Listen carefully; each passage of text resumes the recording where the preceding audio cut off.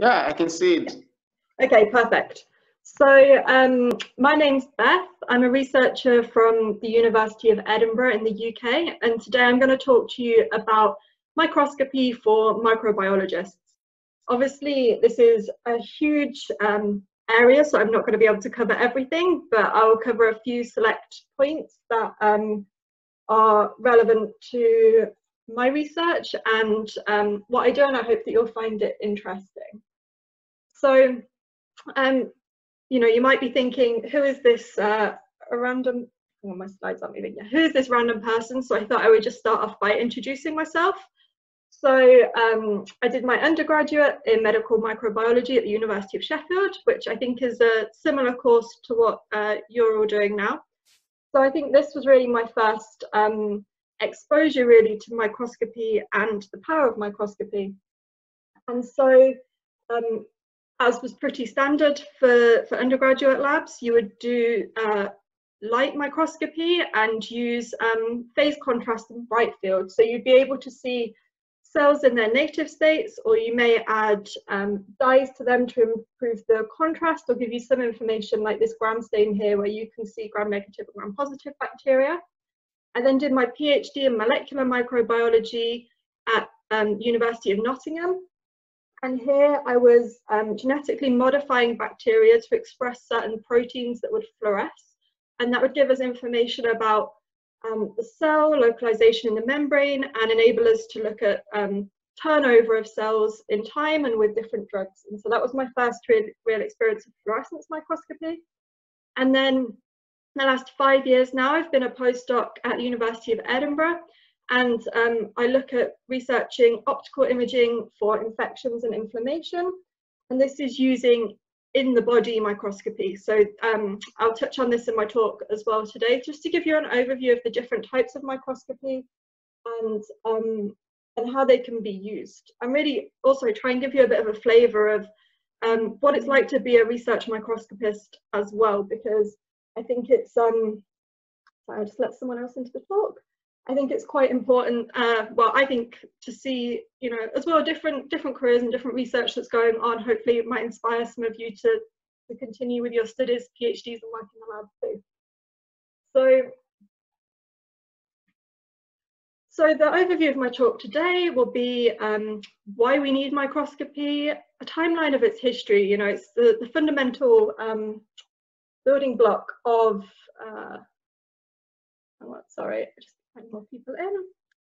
It's a fundamental building block of our discipline. I'll talk to you a little bit about how microscopes work and some clinical applications in just light touch detail, and then I'll go on to talk about the research that we're doing now using the microscope inside the body, and also some frugal approaches to microscopy, which is another avenue that I'm interested in. So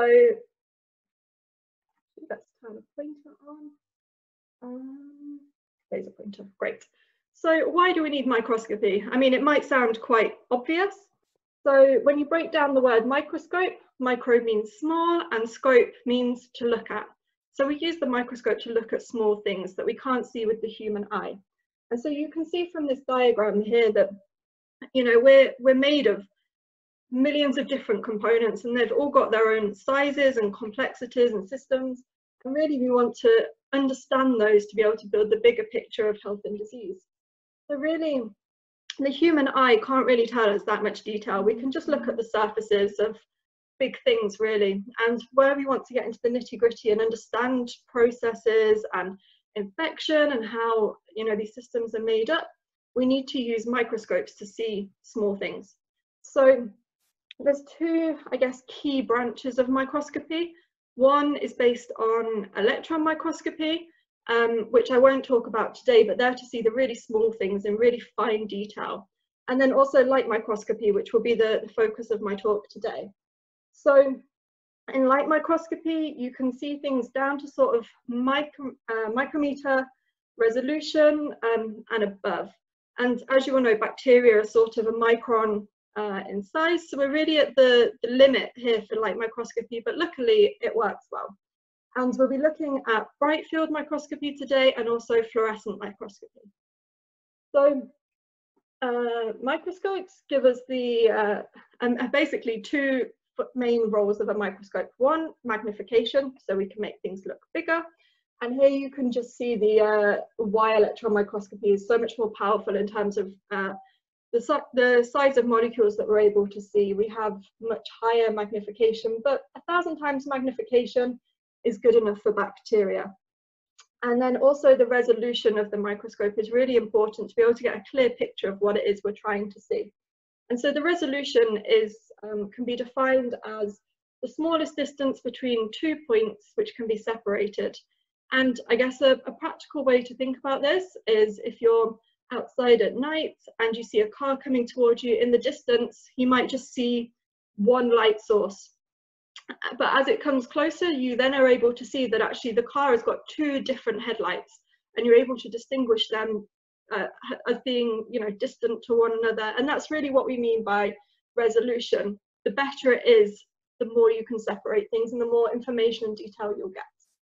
And so uses of the microscope really, to me, they function two main ways. One, for research, really understanding the cell, what it's made of, how it interacts, how it works. And then also clinical, you know, it's the bread and butter of clinical diagnosis the world over for diagnosing infections.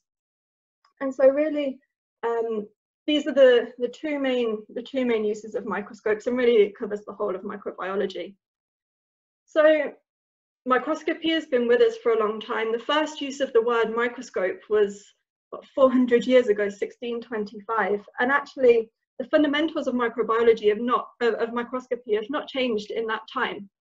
It was 1665 when cells were first seen on the microscope, and 1683 when bacteria were seen for the first time. So, you know, these microscopes that were made in the first instance, they had good magnification, they had good resolution. We were able to see these individual microorganisms. And then a couple of hundred years later, Mycobacterium tuberculosis was discovered for the first time by microscopy. And actually the techniques that we used to see mycobacteria then are more or less the same as they are now for looking at sputum smear microscopy, which is one of the biggest uses of clinical microscopy to my mind. In 1911, so about 100 years ago, just over 100 years, we had our first fluorescence microscope. And then, you know, in the late 70s, we had our first confocal laser scanning microscope, and I'll explain a little bit more the difference between the fluorescence microscope and the confocal microscope as we go on. And then really, since this time, we've seen massive advances in super resolution microscopy, so really getting that fine detail through a number of different techniques and fluorescence lifetime, so exploiting fluorophores, which I'll talk to you about a bit later, in different ways, not just looking at the intensity that's coming out of them. And then really where we are now is developing ways to do in situ fluorescence microscopy, so actually do microscopy inside the body. And then also moving to frugal microscopy as well. So one of the limiting factors really for fluorescence microscopy has been the cost. And actually it's meant that it's been prohibitive for much of the world. So really what we want to do is try and take these components and make them more affordable.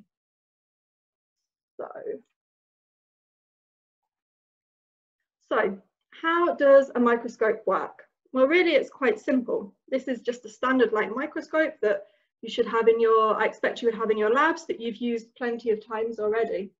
And really you'll be familiar that the components, they start off with a light source at the very base of the microscope, and this is just like a light bulb that you would have in your house. It sprays, you know, the light comes out, it spreads, and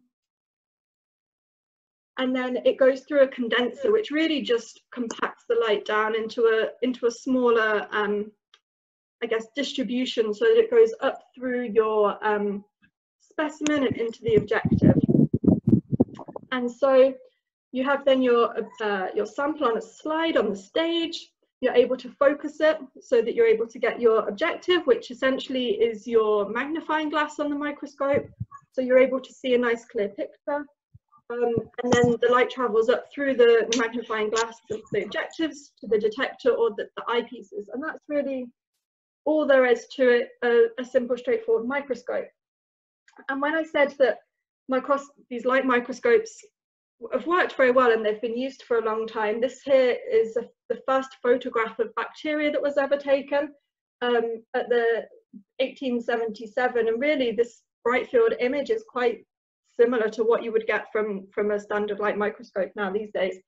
And as I said before, as well as these kind of plain images of the bacteria, we can also add special dyes to the bacteria to give us some information. So here is a gram stain, so the gram negatives are shown in pink and the gram positives are shown in purple, and so we're able to see colour down these microscopes, and so they're really useful for straightforward, simple processing and looking at samples, but they don't really allow us to get much functional information or specific components of the cells, and really to get more information from the cells we need to include fluorescence into our microscopy systems.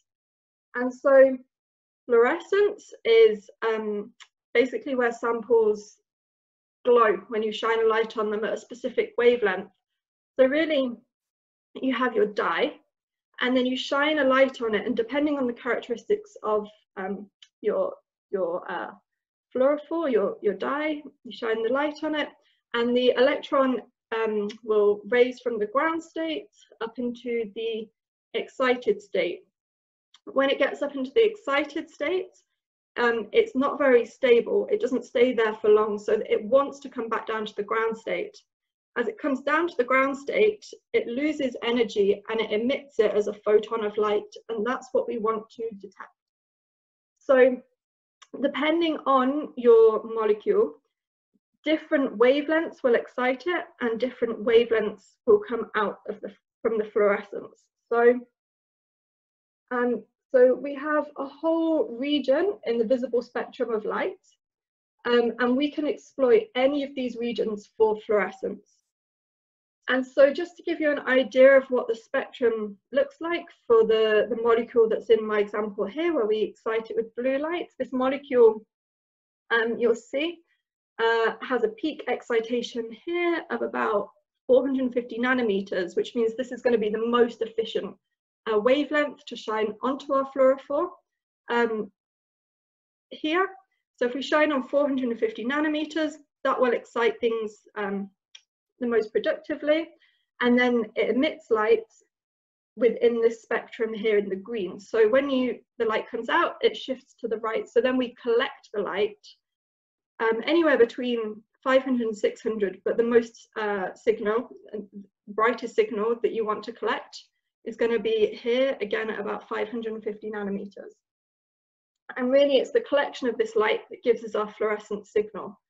I know that might sound a bit complicated, and I hope that you're still with me, but basically the special dyes, you shine light on them at specific wavelengths that are characteristic for that dye, and then they emit light and you capture that light. So the advantages of using fluorescence over just standard bright field microscopy is that it's much easier to detect your samples. You're looking for something glowing on a dark background.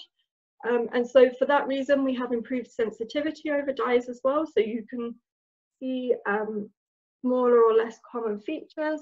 And also it means that we can label and look at specific molecules or features of interest, which might be proteins that are expressed in the cell or composition of the cell wall. Disadvantages of fluorescence are that we do suffer from photobleaching.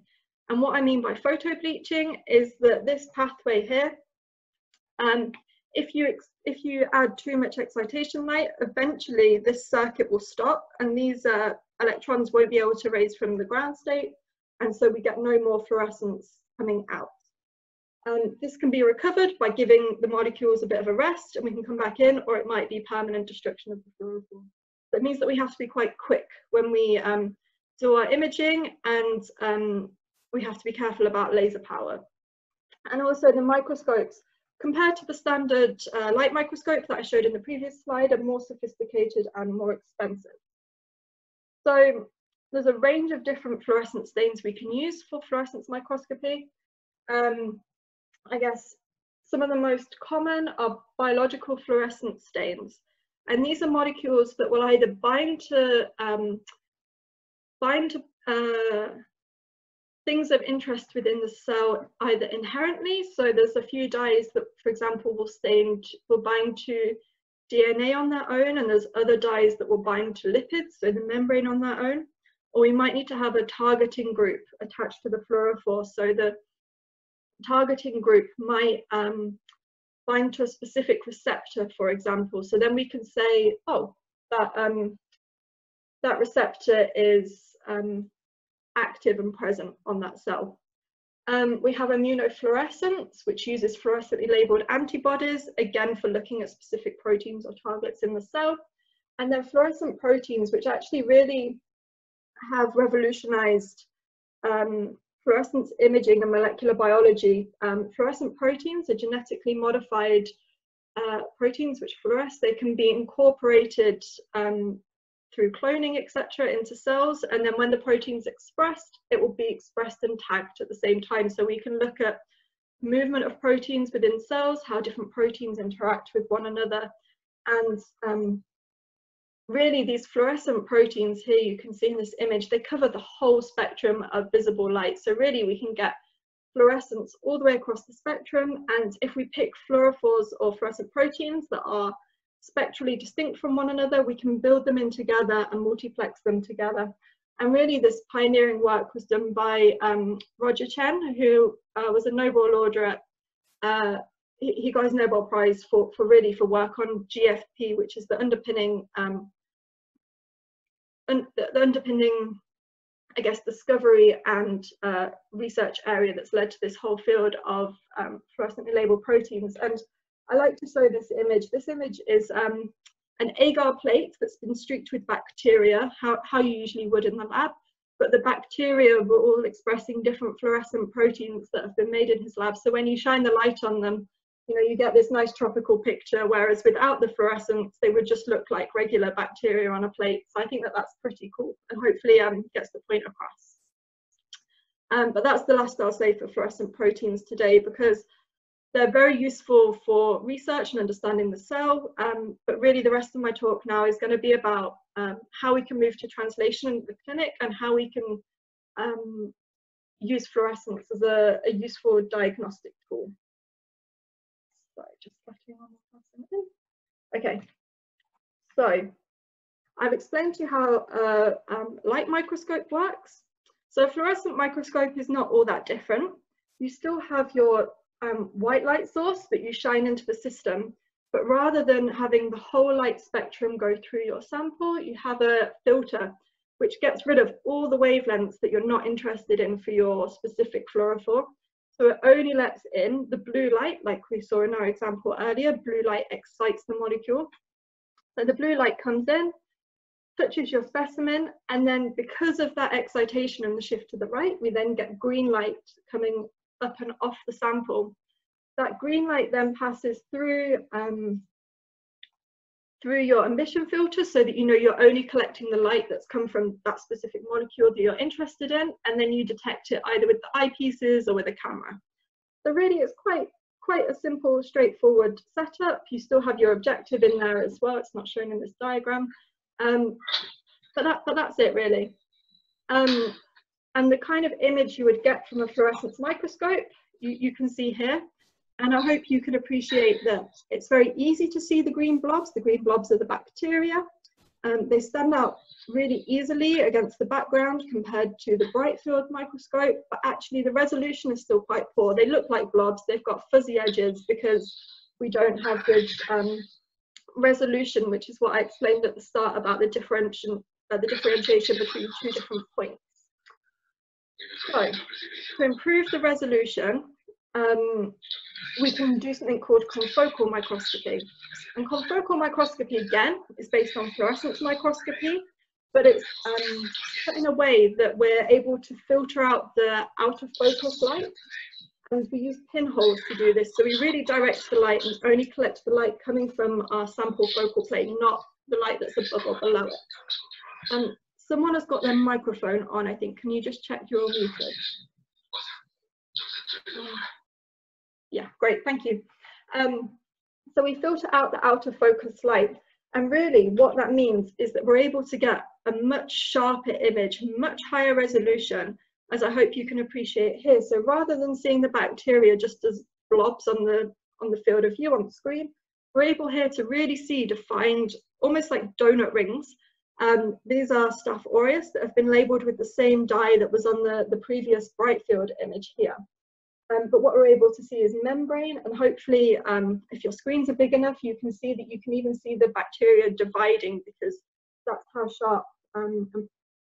sharp the images are. So really you can see that we're able to look at cellular areas, the membrane versus the cytoplasm, for example, with this, and you would be able to see where the bacteria were internalized inside immune cells or not, except for examples of confocal microscopy. So really, how do we use this microscopy in the clinic? How does it help us make diagnostic decisions? Well, I already mentioned the gram stain. I think the gram stain is the cornerstone of microscopy diagnostics. It was developed in 1884, so this is a technique that's been around for a long, long time, and actually really it hasn't changed since. So you would take your clinical specimen, whether that be from, say, blood or a swab or a corneal scrape, and that's an example I will go into in a little bit more detail in a minute. You take the sample, you smear it onto a slide, you then heat fix the slide so that the bacteria then are dead and stuck very firmly to the slide. You then add a number of dyes in a certain sequence. So first of all, you'd start off with crystal violet, which is your purple dye, and then you would add iodine, which this stains all the bacteria on the slide, but then you do a decolorization step with alcohol, and that essentially washes the dye out of gram negatives. Their cell walls are a bit more leaky than gram positives, so it washes the cells out. And then we add a counter dye to this, which is saffron, which is our pink dye. And so then when we take our completed microscopy slide and look at it, we're able to then tell the difference between gram positives and gram negatives. And this is really fundamental, because a lot of antibiotics, well, first of all, it will tell you whether you've got bacteria there or not, and then whether or not those are gram positive or gram negative. And that's really important for then the clinical decision of which antibiotics to give, because gram positives and gram negatives generally require different types of antibiotics. And these tests are very rapid. You can get all this done from your clinical sampling to result in about half an hour. So one of the clinical applications that's very close to my heart is for the diagnosis of corneal ulcer. And so the reason why this is so useful and important in this kind of infection, it's an infection that affects many people across Southeast Asia, Africa, so low resource settings really, where people struggle to access healthcare, and there's a high incidence, and it's an acute condition. 60% of cases lead to permanent vision loss of some description, and actually 50% of these ulcers are bacterial and 50% are fungal. So it's really important to understand what the causative organism is, because within days you can lose your vision. There's no time to wait for bacterial cultures, for example, to grow. So the gram stain is the perfect tool for diagnosing these patients. So apologies if you're squeamish, but this here is an image of a corneal ulcer. And so these patients, they'll have a scrape taken from the ulcer, and then it's smeared directly onto a slide. The slide will undergo the staining that I've just described to you. And these are the kind of images that you get from this procedure. So you can see here clearly on the gram stain that we have gram positive bacteria on the bottom, we have gram negative bacteria here, and here we have fungal filaments. So this diagnostic tool really enables us to distinguish and diagnose the patient very, very quickly. And these slides have been taken by my friend and colleague Ramesh, he works at Aravind Eye Care System in India. And the reason that I just mentioned this is because the only hospital that Aravind managed outside of India is in your city, and it was just a nice link that that I thought was interesting. And so this is a useful clinical application for gram stains. They see thousands of patients per year and do this thousands of times per year. And it really is the bread and butter for this infection. The other clinical application that I wanted to mention to you was for TB. I said at the start of my talk that, you know, TB was first discovered by looking down a microscope, and actually sputum smear microscopy, again, is the cornerstone for TB diagnosis. Between 1/3 and 50% of the world is infected with TB at any one time, and it will go on to kill about 1.5 million people per year, which is terrible, to be perfectly honest. And actually, sputum smear microscopy remains the primary method for TB diagnosis in resource poor settings, you know, out in the community, where the prevalence is high. And so traditionally, you would do a dye staining for these samples. So the patient gives their sputum, it goes through a decontamination process where non-mycobacteria bacteria are killed from the sample. So if you've got, say, Staph aureus or E. coli in there, they're killed from the sample. It then goes through a bit of a liquidation step so that you're able to then smear out the sample onto a slide. It's fixed similarly to the gram stain sample, and then it has Ziehl-Neelsen dyes added to it. And you can see the mycobacteria stained in purple, and there's a lot of off-target cellular debris here in these samples. And so in areas like here where you have few debris and big clumps of bacteria, they're very easy to see. Whereas over here where you have a few and they're overlaid with the debris, they're very difficult to see. And so actually fluorescence microscopy has become very important and has been very helpful for clinical diagnosis of TB. It's the recommended diagnostic tool for diagnosing sputum spares from TB patients. It has higher sensitivity, it's quicker. The healthcare worker that's imaging can turn around the samples a lot quicker. But really the cost of the fluorescent microscope is really prohibitive. And I read that in 2014, only 7% of labs actually could do fluorescence microscopy. But I think you can appreciate here the benefit that it really would have, because even where we have just a few bacteria in the sample, they stand out very, very clearly. We get rid of all of that background fluorescence. So I think, you know, it's a shame that these devices are too expensive, which is why at the end of the talk, I'll just briefly mention frugal microscopes and actually have the impact that they could have. But just, you know, think how much is being missed in terms of TB diagnosis just because the kit is too expensive. I think it's a real travesty, to be honest. But that's as much as I'll say on that for now. I could go on about that all day, but I won't. So that sort of wraps up the first part of my presentation on traditional benchtop microscopes, I suppose. And hopefully it's given you a good overview. What I want to talk about next is about moving the microscope into the person. I mean, hopefully the stuff I've gone through so far has not been too alien to you. You're more accustomed to it, you've come across most of it before. What I'm going to talk to you about next, really, to my mind, is part of the future of microscopy. And so hopefully it'll be something a bit new and a bit different for you.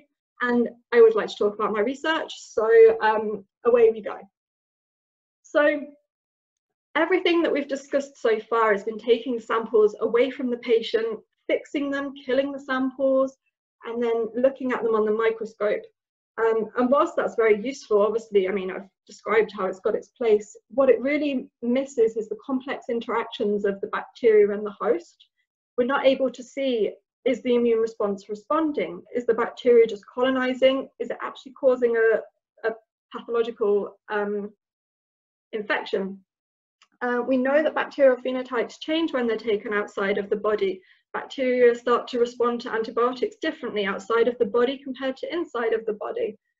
We're not able to see dynamic disease processes as they happen, and they also really are dependent on the sample quality and the processing steps.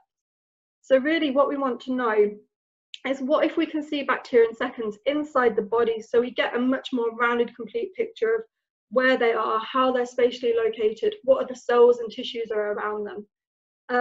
You know, how is the host responding? is it adequate? Do we need to treat, or should we let the host response have more time? How can we help the host?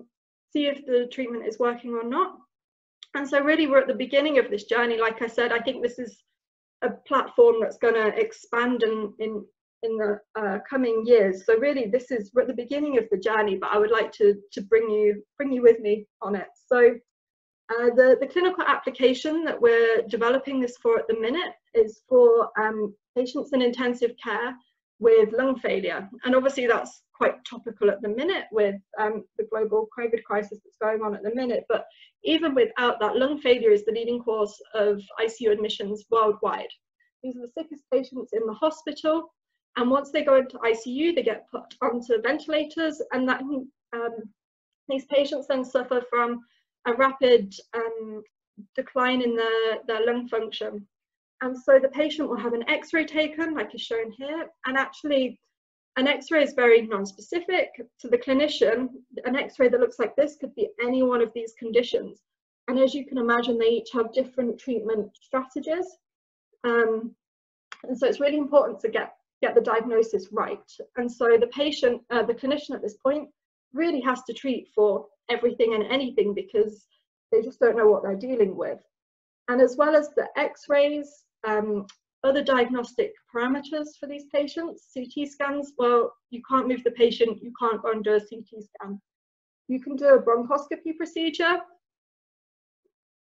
and that's where you insert a camera down into the lungs and you have a look. But the problem with that is that the camera gets wedged quite far up in the lungs because it's too big, and really it only gives you sort of a camera view like your mobile phone camera would be able to do. You can't really see anything small or the fluorescence, for example.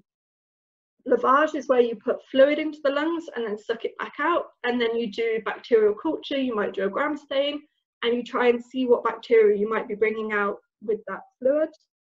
Blood biomarkers are very non-specific, and biopsy is not safe to do in these patient cohorts. So all of these techniques, they take time, they have poor specificity, and they're also invasive to the patients. And importantly, they contribute to antibiotic overuse, which leads to antibiotic resistance, which we all know is a major challenge facing all of us worldwide. And none of these, as I've said, account for dynamic disease processes. They're all taken out samples that are looked at individually, and they're fixed a snapshot of time. So we know these patients have, although their X-rays might look the same, at the molecular level, the pathologies are all very different. And so what we want to do is bring the microscope inside the patient to be able to see what is happening to these patients in real time.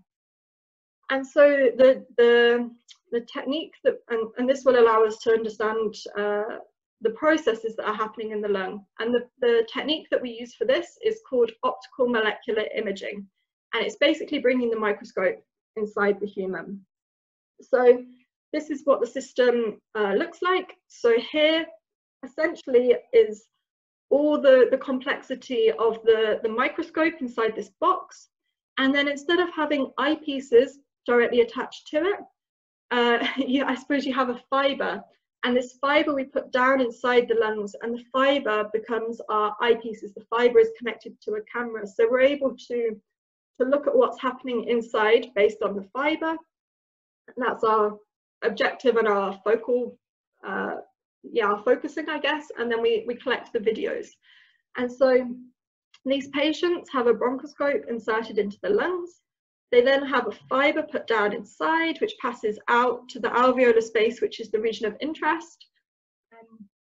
So here you can see a video. The bronchoscope is wedged. We push the fiber out and through into the lungs, and we're able to do fluorescence imaging. So here you can see this is inside the human lung here. And luckily for us, the human lung is very autofluorescent. So we're able to see strands of elastin and collagen, which are autofluorescing. And then the dark bits in between are the alveolar sacs, so the airspace where the gas exchange happens, and really where we want to be seeing what the pathology is. But this again only gives us structural information. It's not really giving us any dynamic information at all. And so what we want to do is spray in our contrast agents, so our fluorophores that I described earlier, or our dyes, and actually spray them directly in. So then this becomes our sample, like you would have on the microscope stage. And so we spray in these compounds, and we're able to get a picture of what's happening. This becomes our microscope slide, essentially. So within our group, and others as well, are developing a range of different fluorophores and probes and dyes that are able to label lots of different things that would be interesting to look at in real time in disease. So some of the lead compounds will tell you about neutrophil activation. So what is the immune system doing? Fibroproliferation, so that's what scarring is happening, what tissue destruction is happening. And then also labels for bacteria, so whether these are for gram-positive bacteria, gram-negative bacteria, for TB or for fungi, they're all very important to understand what's actually going to be happening there in real time. So talking specifically about bacteria probes, so bacteria probes, there's a number of different approaches that have been undertaken to develop these probes. Some of the most promising are based around antibiotics or antimicrobial peptides, which will be specific to the gram status of the bacteria, for example. So you have your binding domain, which is based on your antibiotic. You have a linker, which is used to attach the fluorophore onto the imaging agent, onto the probe. And so really when we're developing these, we need to consider the signal to noise of the fluorophores. You know, you need them to be bright when they are on their targets. You know, in situ inside the body, you're not able to do lots of wash steps or complex processing. So actually, there's a group of fluorophores that will switch from off to on when they meet their targets, which means that we don't have to worry about wash stepping. They've got really high signal to noise. We need to make sure that they have high specificity. We can't have everything lighting up like a Christmas tree inside there. We need to know that what's labeled is what we think it is. And of course, because these are now going into patients, we need to be really careful about the toxicity and the solubility of the probes. So these are all considerations. And this is one of the probes that's been developed in our lab. It's for gram-negative bacteria, and it's activatable, which means that when it's not binding to its target, we have no fluorescence, and when it binds to its target, we have high fluorescence. So you can see here, our probe is labeling E. coli, Pseudomonas, and Klebsiella with high signal, no wash steps involved, and it's not labeling our gram-positive. And so this has undergone a lot of iterative testing and design, and actually it's taken hundreds of molecules to get to a point where we have one that we think is good and will work in vivo. So we do a lot of benchtop confocal microscopy, like I showed you here, and then we move up to more complex models. And I just wanted to show you this as an example of what we get up to in the lab, and it's not always just small things in Petri dishes. You know, we can bring in different models, and we really mimic the clinical environment. And so we have sheep lungs that we're able to bring in and ventilate, infect, and then we can spray in our probes and test our imaging technologies too. And so this is really what some of the data looks like. So this is within our sheep lungs using our in situ microscope. And so our gram-positive samples here have no increase in green fluorescence from the fluorescent probe. Our gram-negative sections of lung all have increasing signal, and when we quantify this, we have high sensitivity and specificity, which means that it's working well. We're able to detect it, and you can see that, you know, the scale bar here is 50 micrometers, so we really are looking at the microscopic level here within the tissue. We're able to increase the complexity of our samples, so we're fortunate enough to get not fit for transplant human lungs and diseased tissue. So these are videos I'm going to show you from lungs that have been taken out from a cystic fibrosis patient that underwent transplant. The first video will have none of our fluorescent probe, and the second video will have our fluorescent probe added. And you can see, hopefully very clearly, that in the bottom image we have lots of twinkling, and that twinkling there is you see in the bacteria in real time. So you're able to see where they are in the tissue, how many are there without dilution factors, and really it gives you a good indication in real time that we're seeing the bacteria are present, and it gives us a diagnostic indication that this patient has gram-negative bacteria, which is what you would expect from a cystic fibrosis lung. We then also moved on to first-in-human clinical studies, and so these were conducted in a range of patients, but including patients in intensive care who would all have lung deterioration, x-rays that are non-specific. The clinician suspects pneumonia in all these patient cases. But actually, when we go in with our in situ microscope and spray in our probe that is able to detect gram-negative bacteria, you can see that actually the pathologies of all of these lungs are very different. The first is oedema, which means that it's full of fluid and bubbles. The second one is an alveolar collapse, so we're not getting good expansion and contraction of the lungs and no gas exchange. And the bottom one, you can see we've got twinkling bacteria in there, so the bottom one is a true pneumonia case. And so this really means that within seconds of putting the microscope inside the patient, we can say this patient here has got a gram-negative infection. And you can imagine sampling this is tricky. You have to then take it to the lab, do all the conventional stains. It takes a lot longer to get the same answer. And really, when we quantify the range of patients in this clinical study, we're able to see that our patients that we thought were gram-negatives based on our imaging by classical microbiology and pathology, we had good matching and alignment, which is really encouraging. And actually, we're now scaling up the clinical studies with this probe too. So really, I think, hopefully I've given you a glimpse here into what some of the future of microscopy can be actually inside the patient. This microscopy method, it's immediate, it's done at the patient's bedside, it's safe, seems to be accurate in the conditions that we're doing. It adds to the decision making, but the real issue, again, like all I've said for all these fluorescent endeavors, is the cost. These machines cost hundreds of thousands of dollars. And that's really an issue, and that's something that we're looking to address. And I'll mention that briefly on the next slide. But really, you know, technologies, they start off expensive and then you work out how to make them cheaper, and that's really what we're doing now. But we really think that this approach to microscopy will help us to stratify patients, understand the effects of drugs that are happening with the bacteria in real time, enable us to understand more about innate inflammatory responses and also how we're responding to drugs. But just, I won't take up much more of your time, but just for the last couple of minutes, I just wanted to mention frugal microscopy, because this is something I think is amazing and something that we're having a lot of fun with in the lab at the minute. And that's because the component parts that are fundamental to doing fluorescent microscopy, really, actually, when it comes down to it, they can be substituted, and very cheap versions can be added. So LEDs, your light source for your fluorescent microscope, you can buy these for less than $1 each now, and they're getting better all the time. So these kind of things can be substituted in. Filters, you don't necessarily need fancy filters. You can get very cheap ones for, again, less than $1. And photodiodes are a bit of equipment that you can use to actually capture the photons that are coming out of the fluorophores. Not necessarily with imaging, but they will tell you, yes, there is signal, no, there's not signal.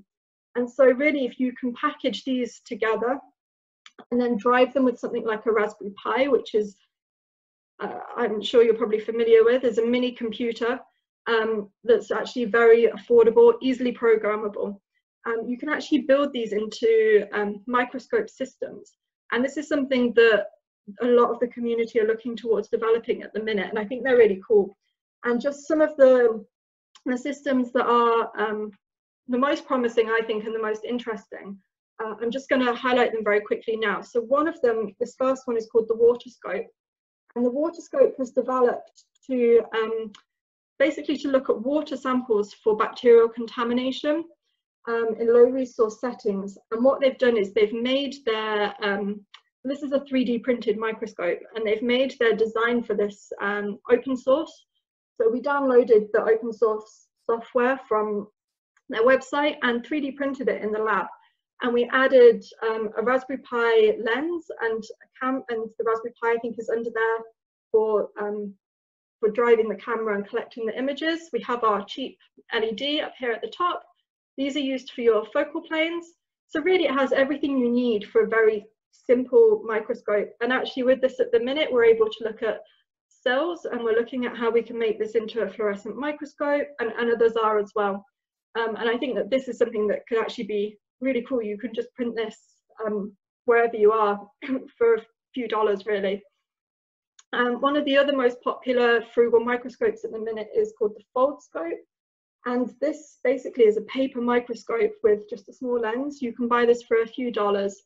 And this at the minute will give you a magnification of 140 times with 2 micron resolution, I think, which is not enough at the minute for bacterial detection, but you can see where they're going with this, and people are modifying and hacking these all the time to improve them.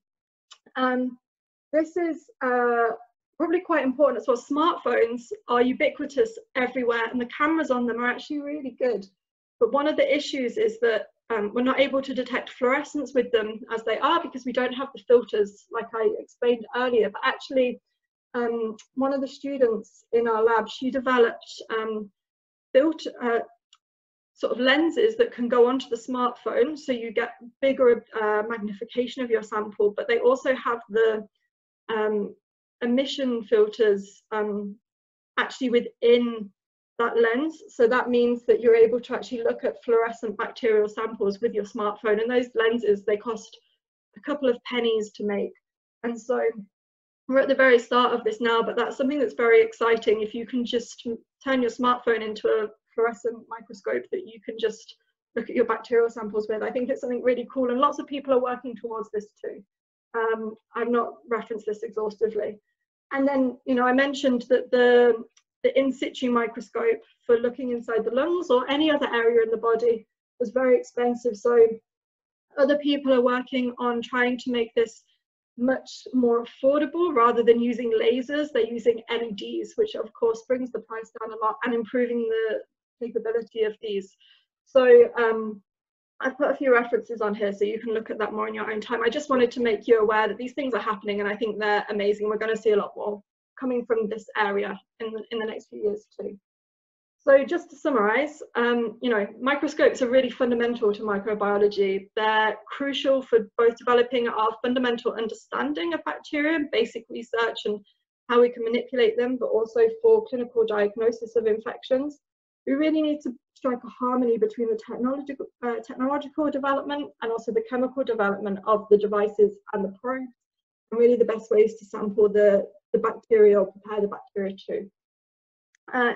In the future, I think in situ microscopy is going to become much bigger, and it's going to be really important for studying host pathogen interactions, and actually could be a new way to look at the microbiome. Rather than take samples out and process them, can we do microbiome research inside the body too? We do need better fluorescent labels for this, but I think they're coming. And I really think that frugal innovations are really going to be a leveler and give us a lot more ubiquitous access to diagnostics and research platforms globally, which I think really needs to happen sooner rather than later. So with that, I just want to say thank you so much for listening, and any questions you have or feedback, I'd be very happy to receive. Thank you.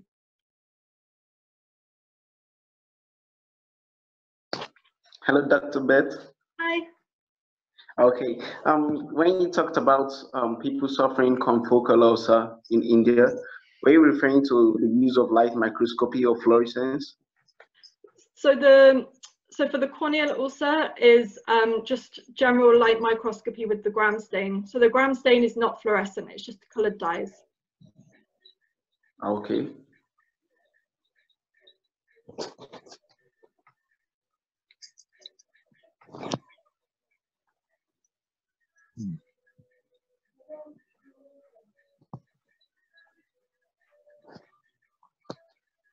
Does anyone else have anything?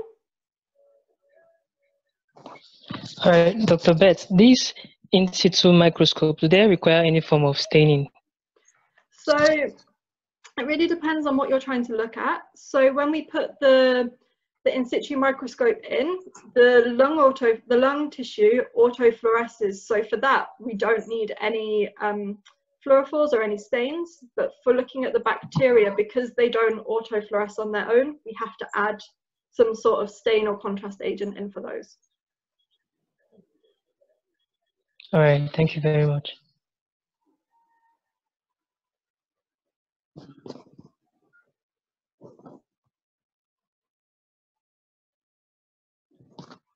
Anyone else? Anything that wasn't covered that you were hoping would be covered?